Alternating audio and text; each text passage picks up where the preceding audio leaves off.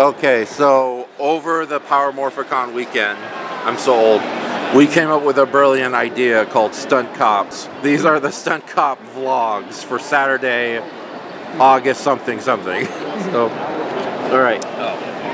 So, I'm thinking there'll be 3 guys, right? Uh-huh. Well, why don't we explain the plot, the concept of stunt cops here? Yes. So, we're thinking stunt cops would be a fake show that never existed. Uh-huh. And we would create a website and assorted YouTube videos to convince people that Stunt Cops was a show that actually aired between 1978 to 1984.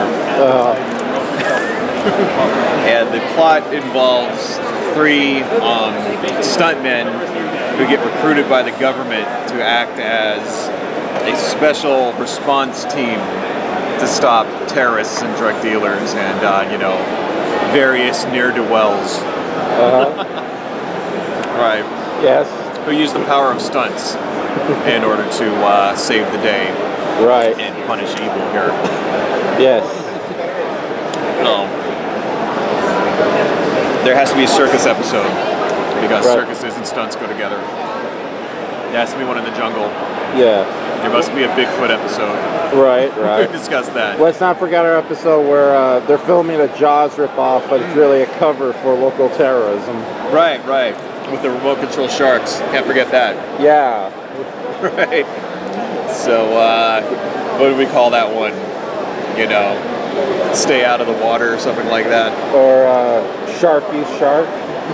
Shark Eats Shark. Shark Eats Shark. Yeah. Very cool. Or... So that has to end with jet skis and the remote control sharks chasing the jet ski, and then the guy like jumps off a wave and gets sick air and jumps over the bad guy's yacht, where his own remote control shark hits the yacht and blows him up and kills him. Yeah. You know. Exactly. So now, didn't we say that we wanted Doug McClure to play one of the stunt sharks, stunt cops? Well, I'm thinking it should be, if we use real actors, they should be actors who are deceased. Because then people can't ask them if they were actually in the show or not. Like Doug McClure. Doug McClure. Yeah. You know, how you doing? Yeah. So we should film little snippets, right? We don't have to like put it straight, straight in my face there.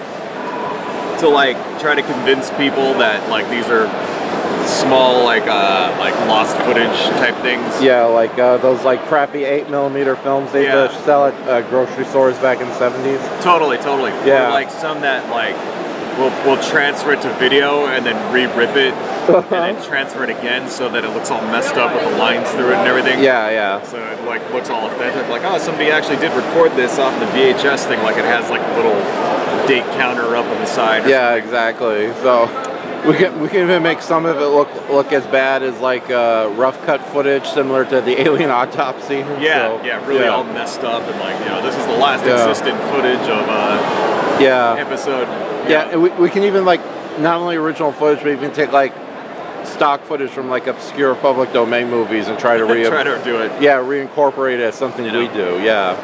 Like this is the last footage from episode 127, Thunder Down Under, or something, and it's like, you know, he's using a boomerang to fight off like you know, like there'll be like kangaroos with like dynamite strapped to them that are being mind controlled. Right, right. You know, by like the guy's got like boomerangs and like throwing them, and like another dude's like, you know, something like that, and like, or maybe like he just like picks up a crocodile. And it just holds it and like runs, and the crocodile's like chomping and like uses it to like fight off a killer kangaroo. You know, it's something really, really stupid. And, right, right, right. You know. We mentioned the episode where they go to space with a dirt bike that defies cosmic law. Right, right. So there'll be yeah, like they should go to like the moon. And then have a dirt bike that can somehow work in the vacuum of space, right? And they have to like, I don't know, go there to rescue somebody or some shit, you know, like maybe there's a moon base and they have to rescue the moon astronauts or whatever. Right, right. And they have to use the power of stunts in order to do it. and then the bad guy tries to strand the hero there. Tries to strand him on the moon. He's like, good luck, you know, and gets in his like super advanced space shuttle for 1978 or whatever, you know, that has artificial gravity and all this shit that doesn't exist. Like something right out of Space 1999. Totally. Yeah. And then so he gets out on his, you know, it's like, you're not getting away yet. He gets in his motorbike and is riding on the moon and goes down a crater and then shoots up out of the crater like on the other side like it's a ramp, and then uses that to like fly up and grab onto the space shuttle. Right? And then like, you know, fight his way inside. And there has to be robots too. And they should be like a robot that's like in that Buck Rogers one, that really annoying, you know, robot. Yeah. Like one of those that he has to blow up or like punch in the face or something. Now, would there be an isolated, separate episode involving a robot on Earth? Well, maybe. Yeah, I guess you could have one where like something really like bad and 80s looking, like one of those like helper bots with like the one arm that comes out, you know, and you had a remote control that you could like tell to go around and get you drinks. Oh, right. How you doing, man?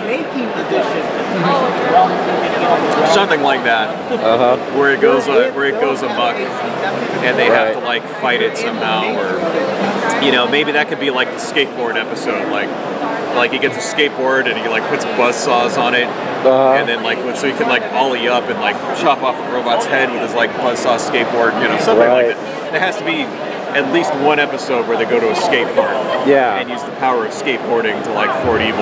Yeah, to help the local skateboarding kids from like the local robber baron or something like that. Who's gonna shut down the skate park in order to like, you know, build a fucking, I don't know, oil refinery, build a toxic waste factory or some shit, where they just make toxic waste. And the robber baron should be like a famous celebrity doing a guest appearance, like Robert Redford or something, like his final role, you know. Yeah, I was thinking more like who played oh god, in The Odd Couple, and he was in Hello Dolly. That old guy. Oh god, I don't even know. Yeah, but you know what I'm talking about, right? He was in Grumpier Old Men. Or who's the dude? Oh, you mean Jack Lemmon, or the other dude? The other dude. I can't remember his name. But Walter Matthau. Walter Matthau. Yeah, totally. yeah. As the industrialist, right? Who wants to okay. They find oil in the middle of downtown LA or whatever. Right underneath the skate park. Yes, we do. Right. You know. And the skate park is like, oh, you got it? Yeah. But this is the only thing that'll keep the local kids off of drugs. Yeah. See, or else they would like immediately go out and join gangs if they don't like have a skateboard. Yeah. At one point, the local doctor shows them what happened before the skate park. Yeah. And it just plays like stock footage from Night of the Living Dead. It's like zombies and shit. Totally. And then you know, then the industrialist guy hires the gang, right? Because since they're bad, they must obviously work for him. Yeah, yeah. You know, to go like beat everybody up and threaten them and stuff. And then the stunt cops have to come and use the power of awesome skateboarding. And like he could go down a thing and then pop up and do a McTwist and like shoot the board out and like hit the gang member in the head. And then like another guy could have like a bulletproof like skateboard. So the dude has a machine gun and he goes ollie and it shoots up and it like deflects all the bullets. You know, stuff like that. Right, you know, right. Like totally cool. Another guy could do like a kickflip and like knock the guy's legs out of him. You know, and then maybe another guy has rockets on his skateboard, so like there's a car chase. And he's just like using his rocket skateboard to like, you know, going off of cars, going up building, like all kinds of stuff. Of course, this will all be lost. We'll have to like just, you know, miraculously find the storyboards for all this. Yeah, or like snippets from the script with like a lot of fake coffee stains. Totally. Yeah. And then a few of the episodes will have audio only that was recorded. You know, so we'll recreate it with like, you know, production stills, or I think we'll just recreate it like we'll use Lego figures. Like, this is what we have in order to recreate this episode. Yeah, or this is exactly what happened. Or we can go really cheap and just have like a button you just press to listen to the audio file, like on a lot of old websites. And it could be all messed up. Yeah, exactly. You know? And then we should film some and like have them be like dubbed in like, You know, like I was thinking like Esperanto. Like this is the last 10 minutes of, you know, episode 243. Like, you know, Attack of the Killer. Like I don't know something. You know, Attack of the Killer Clowns or whatever. You know, and it's like just a bunch of clowns, but it's in Esperanto. And it's like, what the fuck? And it shouldn't even really be Esperanto. It should just be some made-up language. Like, you know, clowns. Right. Something like that. Right. So, that would be awesome. Yeah. And then we'll make a bunch of rumors about how, like, someplace in, like, you know, South America or, like, you know, Australia or some shit, like, somebody discovered a bunch of, like, videotapes with episodes and they never come out. Right. Yeah. It's like the recurring gag about the drummer in Spinal Tap. The show's cursed.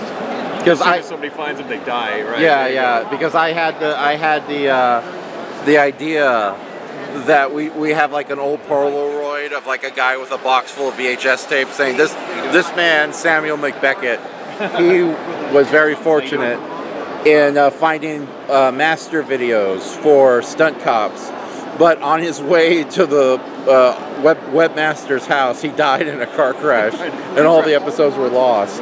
So, all right.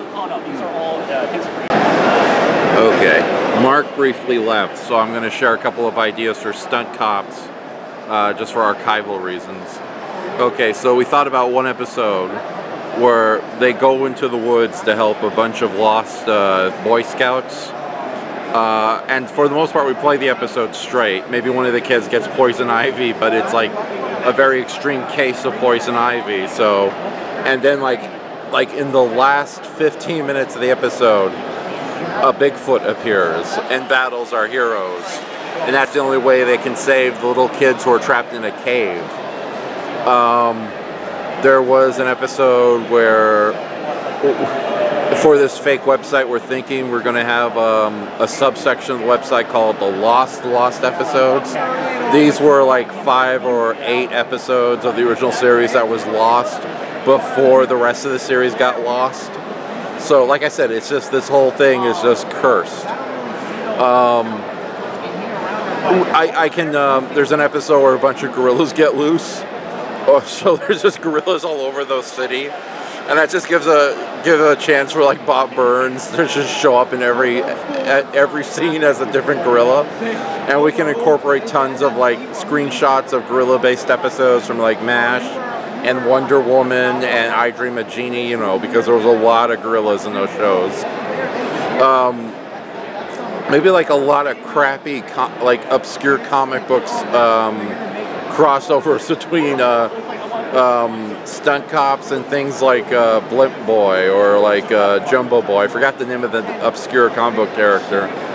But like we're talking like really obscure stuff that wouldn't even fly with Gold Key Comics. So what else could we do? Probably an episode with a sea serpent, but it turns out it's just a submarine that's dressed up as a sea serpent, piloted by a crew of sexy mermaids who are doing it to, like, I don't know, save the local church or something. What other dumb ideas do we have? Oh, well, that's all I can think of at the moment, so...